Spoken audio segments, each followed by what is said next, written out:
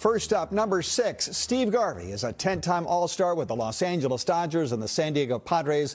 He was the National League MVP in 1974, 2-time NLCS MVP, 4-time Golden Glove Award winner, nearly a .300 lifetime batting average.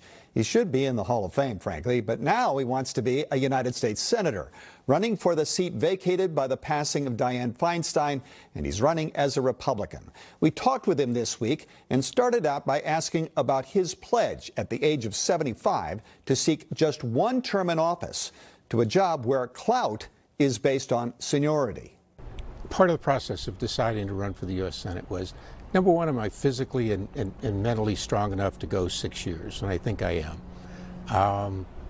Do I have the will to do what it takes to represent the state of California, to get up to bat every day for the people, to change this one-party state and the suppression of voices, to finally be that unifier that steps up with a recognizable, loud voice, new ideas that can maybe change things. This state has never been better than when we had the Reagans and the Wilsons and the Deukmejians and the left leaders coming together for what's best for the people.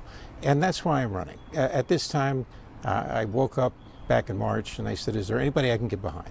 And there wasn't, because good men and women who could represent the state have been told you can't win in the state if you have a moderate conservative voice. So do I think I can be active and make a difference in the next 6 years? Absolutely. Right. So it is a one-party state. And I'm not going to ask you if you're going to vote for Donald Trump in this next election. But let me ask you about your past votes for Donald Trump. In 2016, he lost this state to Hillary Clinton by over 4 million votes. 4 years later, he lost to Joe Biden by over 5 million votes. I mean, that's millions of people in California. There are a lot of people who say, listen, I like Steve Garvey, but I had to make a decision about Donald Trump, and there's no way I was going to support that man for president. And the fact that he supported him twice makes me wonder, this is not my guy for the Senate. He doesn't share my values. How do you respond to that? Well, I think I share the values of the people of California and this country. The single greatest currency we have is the opportunity to vote.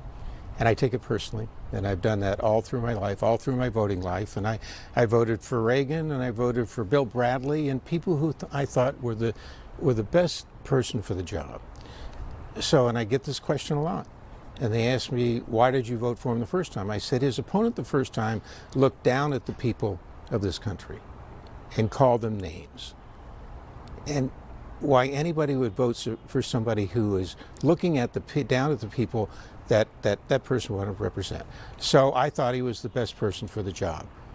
The second time, the current president was sequestered in the basement, came out only in fixed environments with fixed questions. And I always say, if that was President Reagan, I wouldn't have voted for him.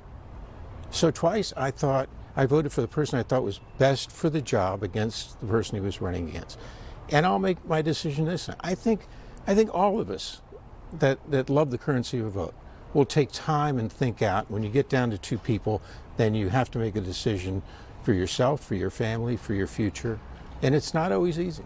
Right. So the premise of my question is what Adam Schiff is focused on. And that is, you look at the field in the primary and you try to drag with you to the fall election an opponent you know you can beat.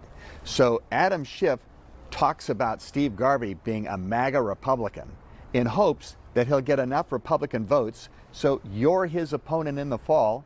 He thinks he can beat the others. He knows he can beat you. Well, I've always said, don't mistake kindness for weakness.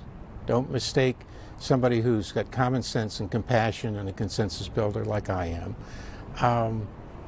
You know, he's only running for half the people. I'm running for all the people of California. And I think that's the difference in my ideology and what he's representing. Because he's representing a quest for power. I'm representing somebody who every day is going to get up for the people of California, the hardworking people. So I hope he does underestimate. A lot of people have, and I think they regret it. Let's talk about potential floor votes. Should there be any preconditions to the U.S. sending aid to Israel in their war against Hamas? So I think there should always be oversight and accountability. I think that's important. Like in the case of Ukraine, the same thing. We decided to support them as an ally. We've funded them. We provide them with goods and services. But it's the same way. Accountability is very, very important. And we need to have that. But we steadfast. We are the champions for democracy around the world. The world looks at us. They look at strengths and weakness. And our strength is protecting democracy and standing up for our allies. The president was asked, will the United States support Taiwan if it's invaded by China? And he said, yes, we have an obligation to do that. Do you agree with that? Well, I believe, again, in not having information like my opponents have or the president would have. But I think that it's a very similar situation in terms of support. What does that support entail? It could be financial support. It could be some type of non-boots on the ground support. But that's to be determined. I mean, we are on theaters around the world. Never have we been spread this thin. I personally think that if we don't have the strongest possible military deterrent, then we aren't the country that people are going to look up to. So I think we always have to look at the broad picture of the amount of money we're spending and the amount of equipment and military equipment we're sending around the world, and make sure that it's not making us weaker. Homelessness is not something, I mean, you, as a senator, you can help allocate money, and there's Housing and Urban Development, which is a federal agency, but a senator can have some contribution on that issue. What percentage of those on the street do you believe are there for economic reasons? And what percentage of them do you believe are there because they suffer from mental illness or drug addiction or both? I think they probably were driven there by economic constraints, whatever it is. The fellow I talked to when I did a homeless tour recently said that he lost his job. He was barely making it through each month, and the loss of his job caused a spiral. And he turned to drugs, and all of a sudden he was on the streets. And then he's been there for 5 years. So you have to think, probably driven by personal needs and the economy. But then once he got there, it was compounded by the drugs, which then stimulates the mental illness. And I think any politician, and I'm up against career politicians, that seem to put housing first, they don't really understand the problem. And it starts from the head down. It starts with mental illness.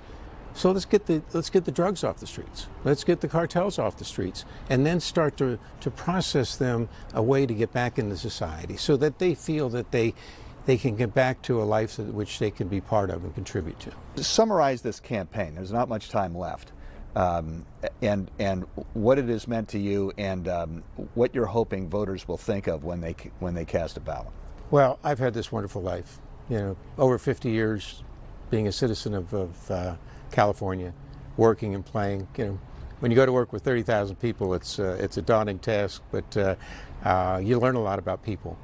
And then at my age, I decided maybe the ultimate statement for who I am and what I believe in would be to represent the people of California as their next duly elected senator.